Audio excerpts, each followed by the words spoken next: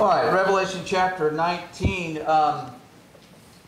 Let's just back up for a moment and think about this section of Revelation. We began in chapter 12. We were introduced to the woman and one other figure that was really prominent in chapter 12. Who recalls that other figure?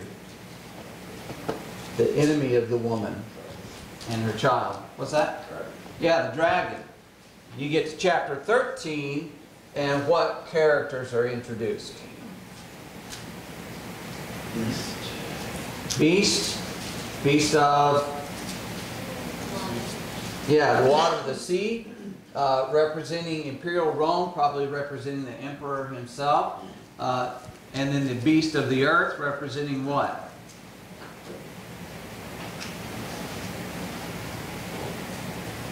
Anybody remember? Well, the mark of the beast is 666. The beast of the earth represents that imperial cult that enforced the emperor worship to worship the first beast.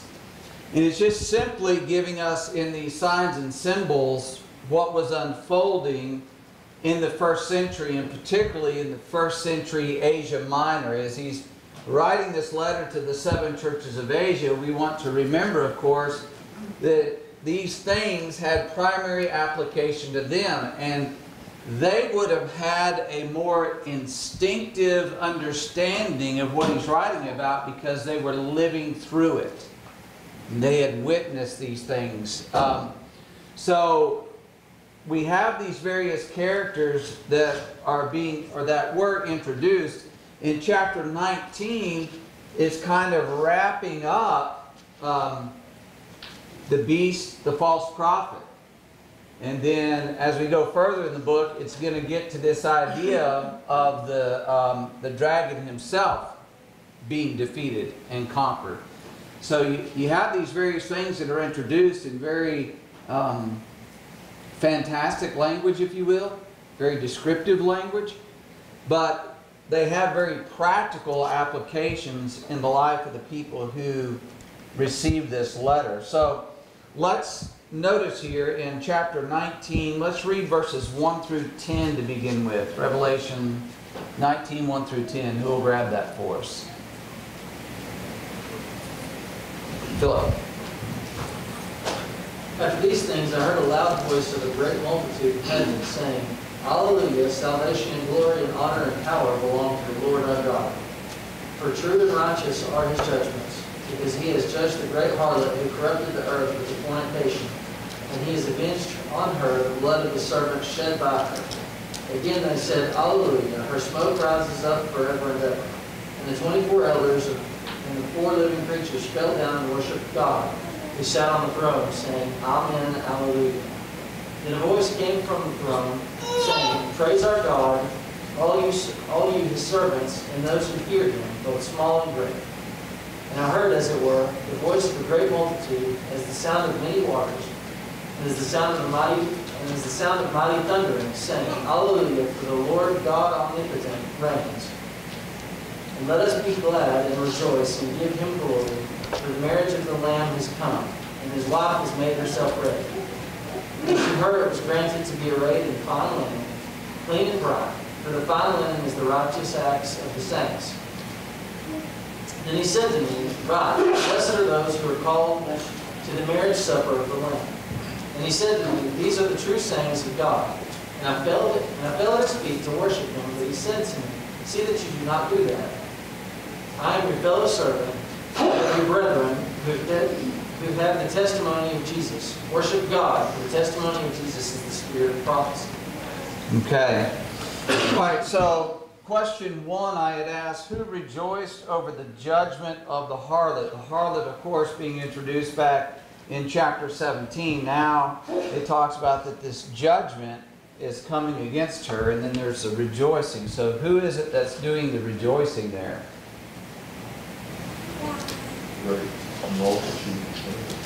Okay, the great multitudes.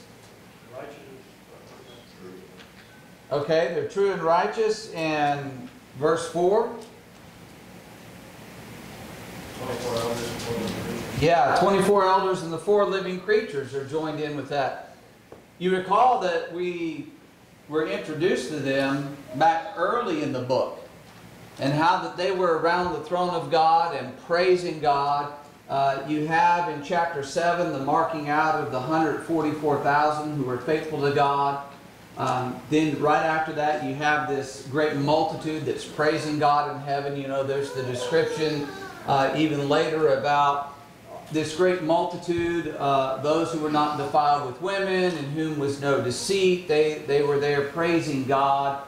And so here's this heavenly body of various ones, whether it's the 24 elders, or it's the 4 living creatures, or this great multitude, those who have been faithful to God, that they are there at this time rejoicing over the fact that this harlot has been judged. And let's just remind ourselves, the harlot represents what?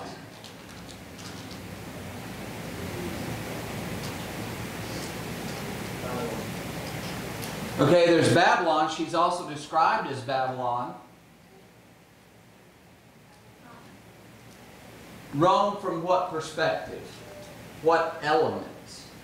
Because remember, all through this, these various elements, the beast of the sea, it's Rome, but it's a very specific aspect of Rome. The emperors or the emperor.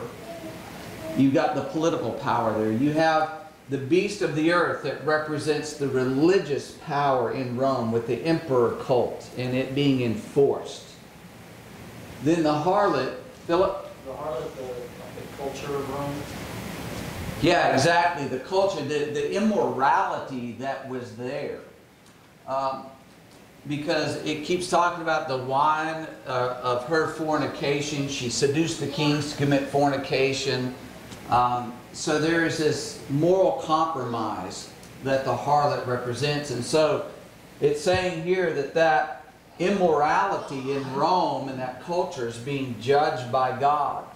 And these people are rejoicing over that. In verse 2, the great harlot corrupted the earth with her fornication. And what else did she do? Latter part of 2. Of what was she guilty? Shedding the blood. Yeah, shedding the blood. So that it's interesting that you've got the political power, the religious power, the culture power, all coming together to go against the people of God because they didn't go along with it. And so they're being attacked from all sides, if you will, and this harlot now is being judged. Now, how could a God of love judge these people? You know, our culture says that God is a God of love and He accepts everybody. We have a huge push now that everybody, you know, Jesus wouldn't do that. And when they say that, Jesus wouldn't judge someone, Jesus wouldn't condemn someone, Jesus didn't do those things. But here we see God judging this immoral culture. So how can a God of love do that? He's only because He is God of love. He has a standard. And you can't have one way for one set of people and another for another set. There has to be one. Okay. You know what's righteous. Yeah, one standard. He holds people to that standard. Any other thoughts? Philip? He's a God of love, but He's also a just God. I mean, that He shows us His love by not sending Jesus to die on the cross to give us a path to heaven. But He also gave us free will, so it's our choice whether or not to follow that path. I mean, just because He's a just God, He's a wrathful God as well, but He's also a God of love. Just because He is a wrathful God and He calls down judgment on those on this nation because they chose not to follow His will, that doesn't mean He's not a God of love. He gave them ample opportunity to turn, but His patience has an end at some point. Yeah. Hey. We just look at the history God had with Israel. He was the God He loved Israel. But He said, all the judges for them to correct their ways. Once they get correct their ways, he sent them into captivity. Right. Just look at his history, and it will show you he is a righteous God, but also will judge. Yes. Yes. Any other thoughts, Chris? If we love him, we will truly follow his commandments. If we love Him, yeah, we'll follow That's His. the way the world today said their version of love. But the word says, if you love him, you will truly follow his commandments. Philip. Look at the parent-child relationship that we have. We love our children, and they do something, they get out of line, we punish them. Does that mean that we don't love them because we punish them? No, I mean that we punish them because we love them, because we want to set them on the right path. And you have to kind of translate that to God is our Father and we're His children. So if He loves us, He'll punish us if we get out of line. And that's what He's calling down punishment on a nation that's gotten out of line. Right. How you can say that that's not love? Well, I can't be honest. Yeah. So a couple things. One is God is holy, as Ashley said. He has a standard. Now, how would we view God if He compromised His own standard? To Philip's illustration, how do children view parents who compromise their own standard? You lose respect. In the workplace, if you have, the boss, the manager, the owner, whoever, has a policy and then they compromise that, what does that do for everyone who works for them? It's just disrespect. It breeds that disrespect. But if they hold to it, even if it's strict, even if it's stern, there's respect that's built up. Okay, this person is just, they're fair, they're hard-nosed, but they're going to treat you right according to what the clear standard is. Anita. If you do that too, another thing I think about is you lose any influence that you have. If we compromise the truth, we lose any influence that we have. Say us, like you say, your children and also in the workplace. If you do that, you compromise, you lose any influence that you might have on somebody. Yeah, it's very damaging. So, also, I want us to think about in this case, when it talks about the harlot, it is talking about that sort of metaphorical idea of this is a culture that is corrupt. But there were people involved in that culture. And earlier in the book, remember, it talked about that a third of these people were punished, and these people were punished, and these people. In chapter 18, it talks about this judgment coming against Rome. These people who are weeping because it's affecting them and all of that. But ultimately, when you talk about the beasts of the sea, when you talk about the beasts of the earth, when you talk about the harlot, we need to understand they are enemies of God. Enemies to God. And those enemies have to be overcome. They have to be defeated. And anybody who's caught up in a false religion, anybody who's caught up in immorality, is an enemy of God. There's just no other way about that. Remember in James chapter 2, or rather James chapter 4, how that James had put it this way in James 4, as he was asking questions about the issues they were having in James 4 verse 4, adulterers and adulteresses, do you not know friendship with the world is enmity with God? Whoever therefore wants to be a friend of the world makes himself an enemy of God. And so these people in Rome were enemies of God. Anybody today who is caught up in false religion is an enemy of God. That's true if they are a Muslim or a Hindu or a Buddhist, or if they're caught up in humanism and atheism, which is a religion, or they're caught up in denominationalism. They are enemies of God, and they will be punished, and God is just for punishing them. Any other thoughts there? All right then. What is it that they say about the judgments of God?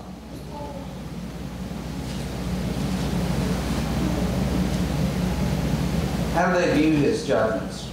Right, wrong?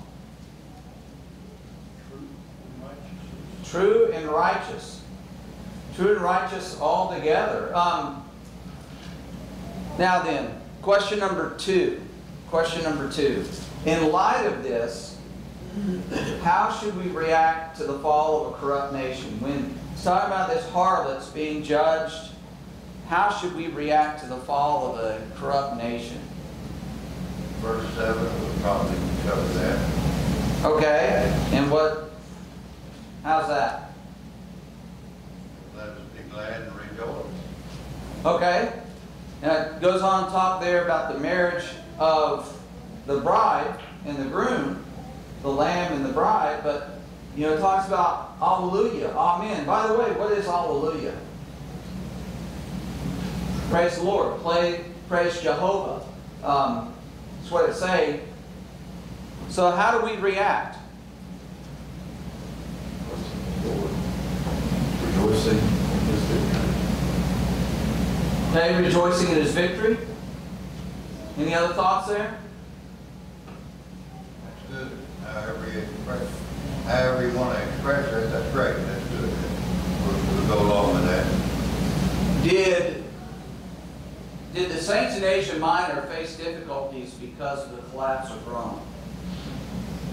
When these judgments come against Rome, if they are a part of Rome, it would affect them. When judgments come against our nation, it affects Christians in the nation. But we need to work to have the biblical perspective on things versus our own personal perspective. And sometimes that's difficult to do, to separate the two out. Do you remember when Jesus in Matthew chapter 16 told his disciples that he would be tried by the Jews, the elders of the Jews, he would, he would be crucified and all of that, and how Peter reacted to it? Anybody remember what Peter did when the Lord was telling him about his death that was impending? Yeah. Peter stood up and said, it's not going to happen. Not going to allow it. How did the Lord react to Peter? Yeah, get behind me, Satan. And telling him, you're thinking as a man thinks and not as God thinks.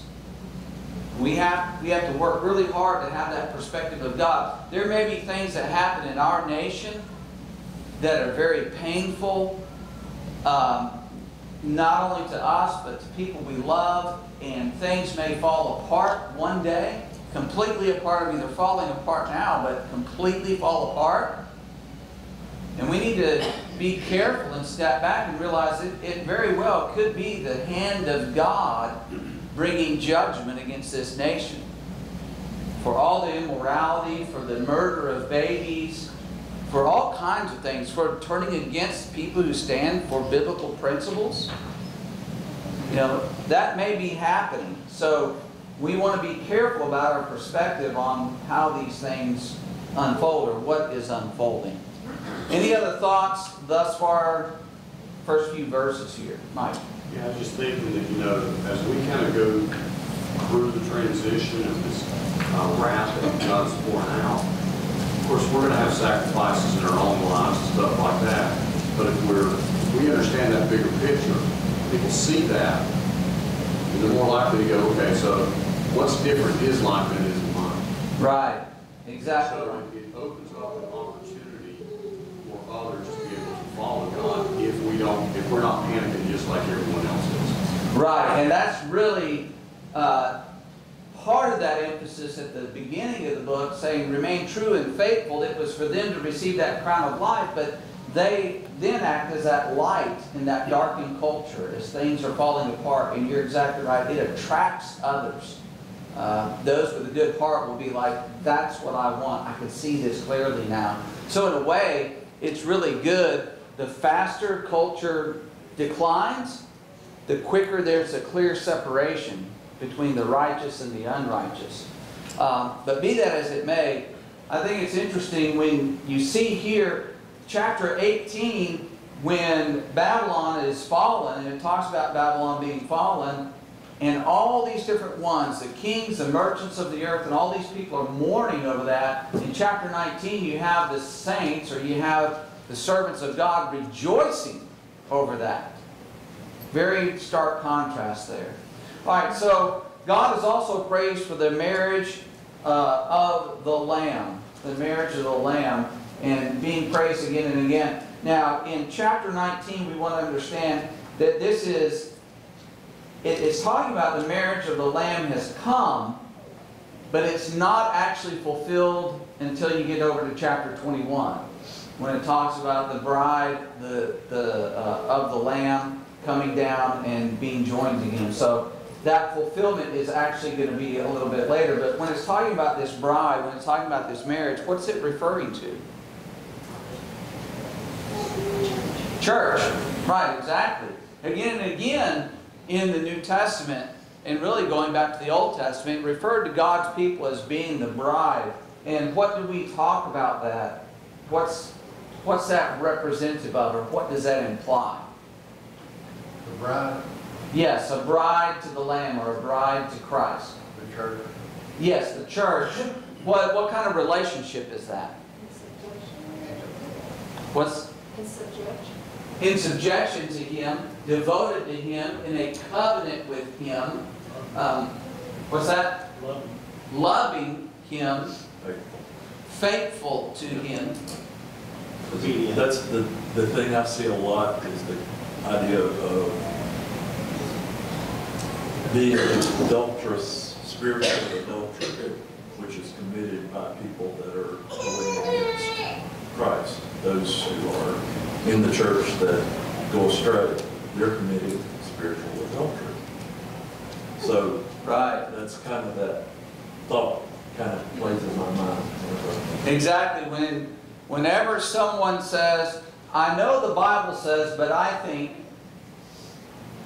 that right there is rebellion against Christ. It's spiritual adultery, as Rick is talking about. They've not been faithful to Him. I know it says, but that's an issue. That's a problem. So, thinking about that, thinking about the marriage of the Lamb, how that we are betrothed to Christ now, there is that marriage and that marriage feast that is coming, and we're blessed to be called to that supper. We need to be mindful of how privileged we are to be a Christian and to do God's will, to live for Him day in and day out. And you know, some people in their marriage relationship, let me ask you this, put it this way. How is it sometimes referred to the wife relative to the husband? It's said jokingly. It should not be said at all. But I'm just going to say it, I'm not sure how to describe it. The old ball and chain. That's how some men view their wife. The ball and chain. What does that imply? Holding them down. Holding them down. Holding them down, holding them back. Just, it's restricted, right? What did God design the marriage relationship for? We're on a little detour, but we're going to come right back into help her to be mutually beneficial for each other, right? They each have a role, and yes, there are rules that govern that relationship. You can't just go do whatever you want to do. You have responsibilities here. But it's to be a blessing, a privilege. It's the very foundation of a society. And when that breaks down, the society breaks down, as we obviously see. But the thing is, yes, being a part of the bride of Christ brings rules, brings restrictions, if you will, but they're designed for our benefit. They're designed for our good. And there's a great blessing within that. And so we need to appreciate that relationship we have with Him and look forward to this time, as it talks about here, about the marriage of the Lamb, how there's going to be that great wedding feast. All right, any other thoughts down through about verse 9 so far? Well, we could look at it kind of like when you're military, you take some kind of oath, pledge allegiance, and police officers, they take oaths, But being a Christian is kind of the same way. You have a oath of office or an oath of marriage, and it's required. It requires certain things, and you have to live by them. Exactly. When we believe, repent, confess, and are baptized, we've made a pledge of allegiance to Christ. Amen. Exactly. Exactly right. Very good. All right, question number 3 I asked for, what was John admonished and what implication does this have on Jehovah's Witness doctrine regarding the nature of Jesus? So verse 10 says, as he sees this angel there, he fell at his feet to worship him. And how did the angel react to that? See that you do not do that. Don't do that. Why? I'm a servant. He's a servant. Servant, and he's not, He's not one to be praised. yeah, he's not God. Something that just jumped out in this passage to me when I was going through it this time is the fact of your brother. So think about angels being a brother. That's just kind of a side point, but it jumped out. Yeah, he talks about, I'm your fellow servant and of your brethren who have the testimony of Jesus, worship God. What does Hebrews chapter 1 teach about angels? Anybody remember the end of Hebrews 1? Ministering spirits.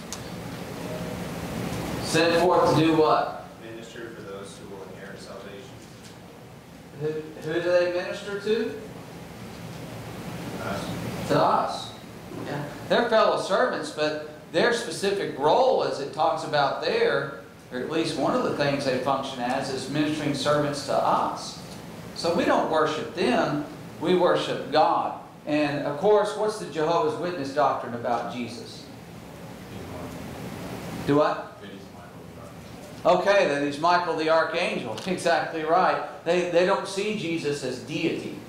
They see him as an angel. So this here destroys that idea that Jesus as an angel can be worshipped. Because the Bible demands worship of Christ. We worship him. We honor him. All right, any other thoughts there?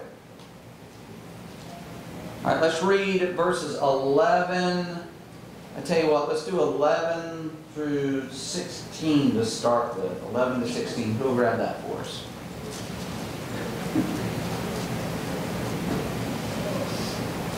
Zach?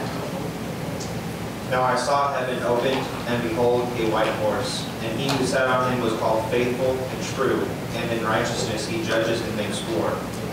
His eyes were like a flame of fire, and on his head were many crowns. He had a name written that no one knew except himself. He was clothed with a robe dipped in blood, and his name is called the Word of God. And the armies in heaven, clothed in fine linen, white and clean, followed him on white horses. Now out of his mouth goes a sharp sword, that with it he should strike the nations. And he himself will rule them with a rod of iron. He himself treads the winepress with the fierceness and wrath of Almighty God. And he has on his robe and on his thigh a name written, King of Kings and Lord of Lords. All right. So he turns, he sees him who sat on it, faithful, true, righteous, judges and makes war. And what's he sitting on? Verse 11, white horse. Very often in first century Rome, when the generals returned, they had their parades, that they had a victory parade, that they made this great defeat of their enemy. They would ride on a white horse, and that's the idea here. He's riding in victory. He's triumphed over his enemies. I asked you in question 4 to list the names given to the one on the white horse and briefly explain them. So let's just step through these one by one. What's the first designation there in 11? Faithful and true. What's the idea there?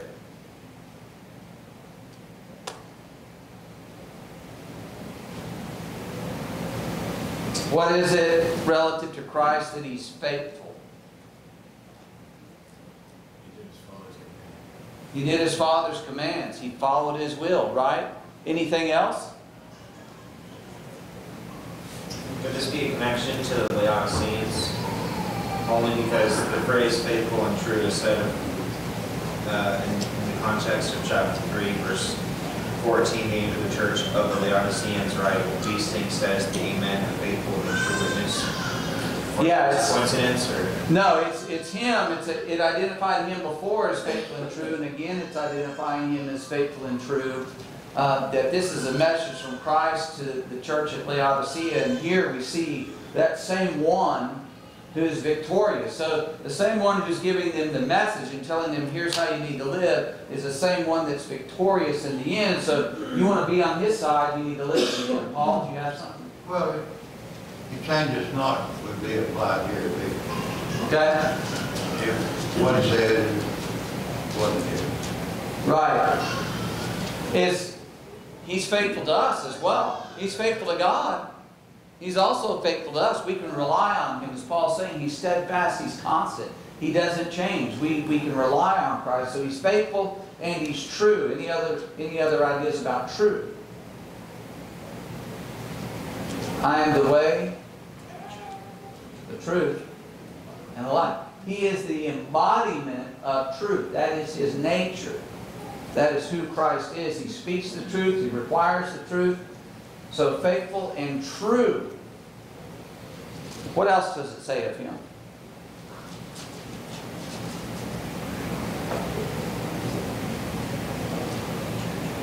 How does He make war?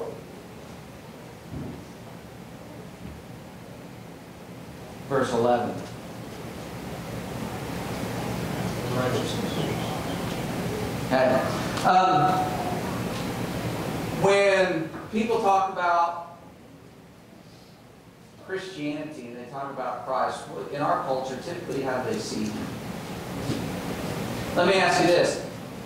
When you see some artist's rendition of Christ, almost always, what's the picture of Him? How does that appear?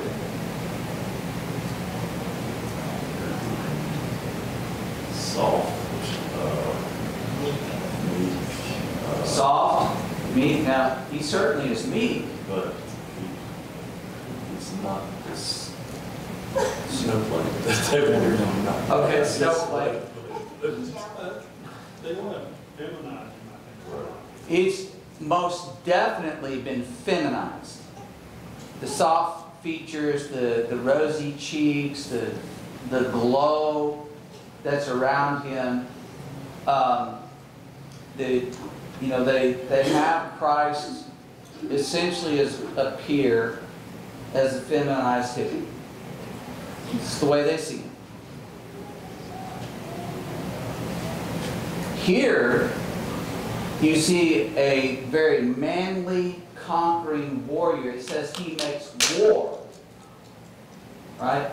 In the New Testament, it talks about being soldiers of Christ and the implements of a soldier.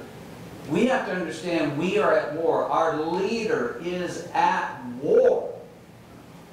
Now, that doesn't take away compassion, love, grace, mercy. It doesn't take away any of that. Kindness, gentleness. Christ is gentle to those who submit to Him. But those who rebel, He brings that rod of iron as it talks about here. He brings the sword of the mouth against them. And we have to recognize that we, in following Him, are in that same war. And we need to do it righteously. In righteousness, He judges and makes war. It's not my opinion, it's not my feelings, how that I talk to people or react to people. It's what does the Word of God say? Let that Word do its job and be effective. Joe. Yeah.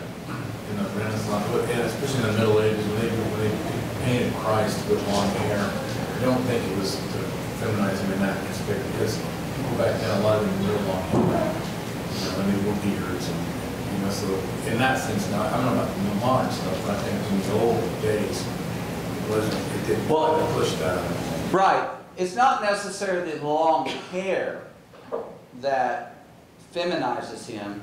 It's the rosy cheeks, the very softness, you know, the way that they depict him and then the way that they talk about him. You know, today there's a huge thing in our culture. I mean, if you know anything about denominational churches and how they view Christ, they view him, well, not biblically. It's one dimensional, is how they. Yes. They only view one part of who he is. And, you know, and I always kind of look at it this way. Whenever you go to some of the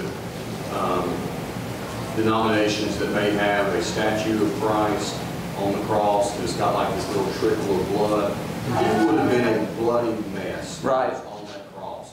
But it's depicted in something so far different than what was actually happening.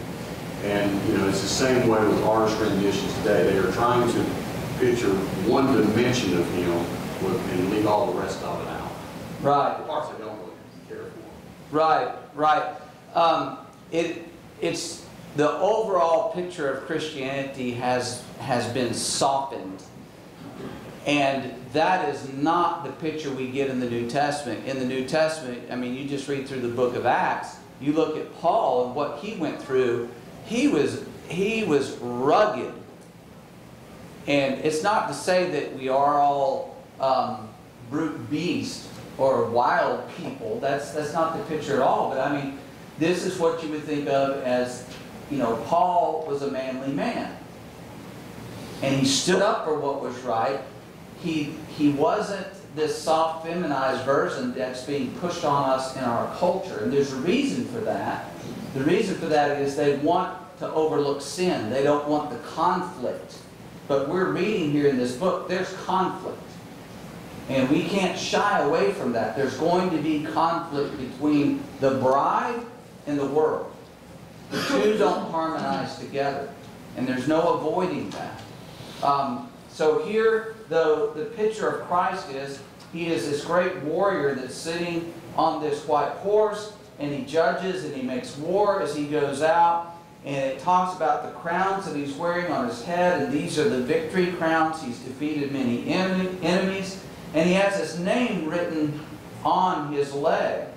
It's got the name there in verse 16, King of Kings and Lord of Lords. But he also has this name that only he himself knows. So we have an inability to fully grasp the Christ. It's just giving us a hint. There's more here that we're just not able to understand. He knows it, but we don't.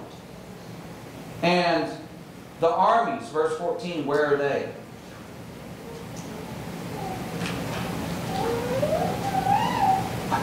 Heaven. Heaven. That means they're not where? On earth. On earth. Which means what? About popular theories. What's that? It's a spiritual war. Yeah. You know, people get into this section of Revelation and some of the stuff before, and they talk about this Battle of Armageddon. It's going to take place over in the Middle East. And, you know, it's Saddam Hussein. Well, it's whoever. You know, of course, he's gone now. But they'll pick another person. They'll say, well, there's this great battle that's going to take place over there. And they believe it's an earthly battle. Well, here's very clear. No, these are heavenly armies. This is spiritual warfare. This is not earthly warfare that's taking place. So it's a spiritual war. Any other thoughts down through about 15 or so? Got a couple more things to cover here. All right. Let's read verses 17 to 21, please. Revelation 19, 17 to 21. Who will grab that for us?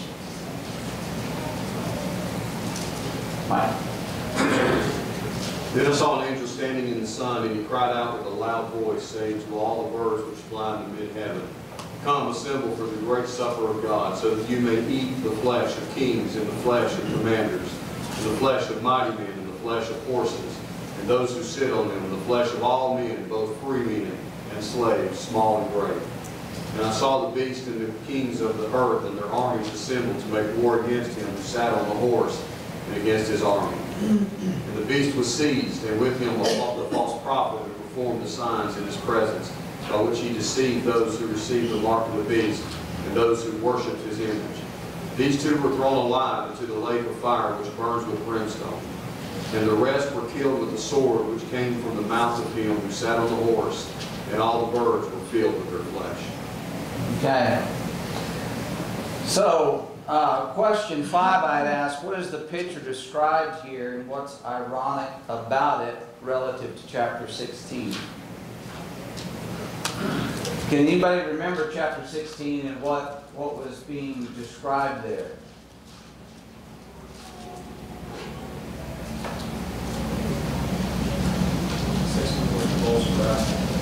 Okay, the bowls of wrath that were there. And in verses 12 to 16, back in chapter 16, you've got the river Euphrates being pictures there. The waters are dried up. The way the kings from the east might be prepared. Spirits like frogs coming out of the dragon, the beast, the false prophet. Spirits of demons performing signs. And they gathered them to the battle of the great day of God Almighty. Now, in chapter 19, it's wrapping this up. And maybe my question was too cryptic, but Bonnie's giving me like, yeah. What would you normally expect to read? Anybody here a student of military history? Okay, read some military history. Okay. If you ever read military history, very often they'll go back and they'll start tracing like the opposing commanders or maybe just one commander's history. Okay, they kind of started out here. They might give a very brief bio of their very young life, but then they'll talk about, okay, they entered into the military here, and here's kind of the experiences they had, and then, you know, it'll get up, and then they'll spend a lot of time describing what's leading up to this battle, and then when they describe the battle, what do?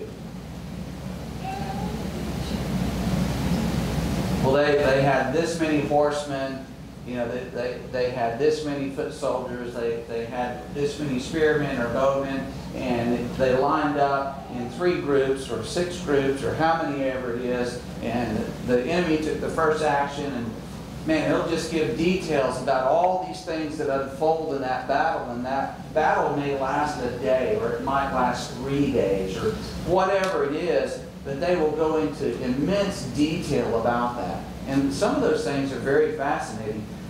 What's being described here? They lost. They lost. That's it. So how does that strike you?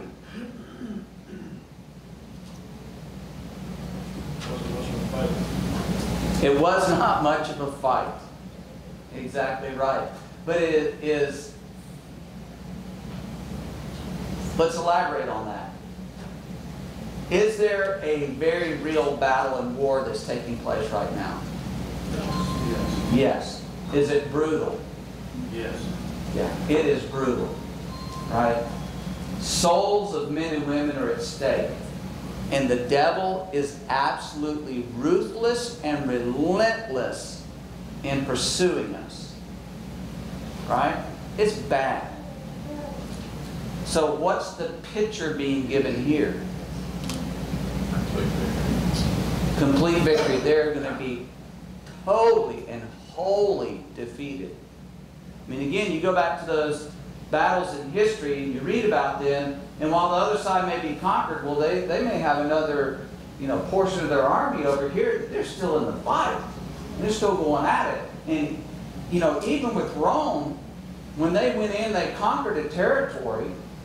If they went and conquered Gaul, what rule is Gaul under today? Anybody know? France. They're not Romans. They're not Italians, right? So while they conquered temporarily. It was tenuous. you know, but there came a time they threw that off. Here, it's utter and complete defeat. That's it. It's over. That's what's being pictured for us. Any other thoughts on that?